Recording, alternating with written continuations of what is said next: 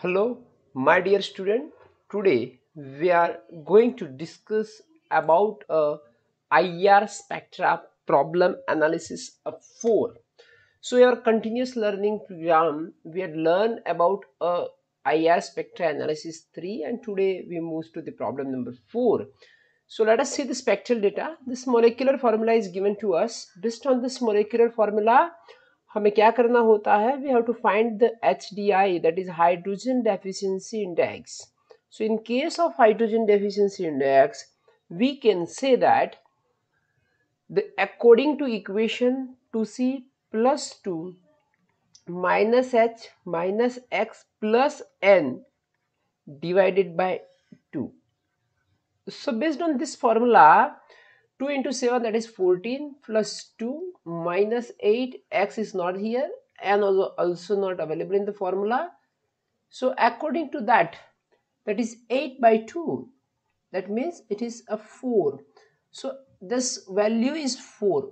Most probably, if HDI is 4, a chances of aromatic compound is very high. Chances of aromatic compound is very high. It doesn't mean that always aromatic compound. We have to move the data of IR. So from that we come to the conclusion whether it is aromatic or not. Let us go ahead and see here. So from the given data, it is given that yes, it has this value. This value shows aromatic carbon-carbon stretching. Aromatic carbon-carbon stretching. So the chances is there, it could be aromatic. So this indicate carbon sp2h and this indicate carbon sp3h. So one could be a CH3 and one could be a carbon double bond H. It is shown here around about 3500, where is a broad signal we are getting. So confirm that it is a OH. Now this will a decision making a signal. So from that I can say that yes, a benzene could be there.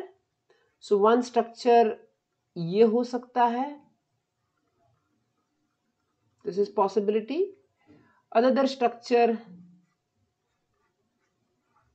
if I make based on the fragment, this is the possibility. Another fragment is this could be a possibility because almost all these have the same signal. So first we decide which is not possible. I can say this structure is not possible because there is not a hydroxyl group. If there is no hydroxyl group and we are getting the signal abroad, so there is no possibility. Second thing, we are getting a signal, broad signal. So OH could be, so this could be possibility and this could be a possibility. So both the structure can be possible. Now what is the difference here? That is very important. If we see here, then this is a carbon sp2OH. And if we see here, then this is carbon sp3OH. So in case of this carbon sp2OH, due to percentage S character is very high. So this bond is going to be a strong. Due to strong bond, their wave number is also increase wave number because it required a higher energy. उसको ज़्यादा energy चाहिए तो उसके लिए हमें ज़्यादा wave number देना पड़ेगा. So in case of phenolic OH, it could be around about 1200. And if it is aliphatic, or we can say aliphatic OH or alcohol, then in case of this, that bond can be easily stretched at 1100 centimeters. So based on that values, I can say this is a possibility of a phenolic structure. So from that values of IR and from this data of HDI, I may come to the conclusion that this is a cresol. I don't know exactly it is orthocresol, metacresol or paracresol. For that we require the NMR, but we can come to the conclusion for this one. So this is around about 1200. The one value is around about 1200 centimeter inverse. This carbon H, this is round about 2900 centimeter inverse, round about. Here H, so sp2H is round about more than 3000 centimeter inverse. Then this is carbon carbon bond, that is round about 1500 centimeter inverse to 1600 centimeter inverse.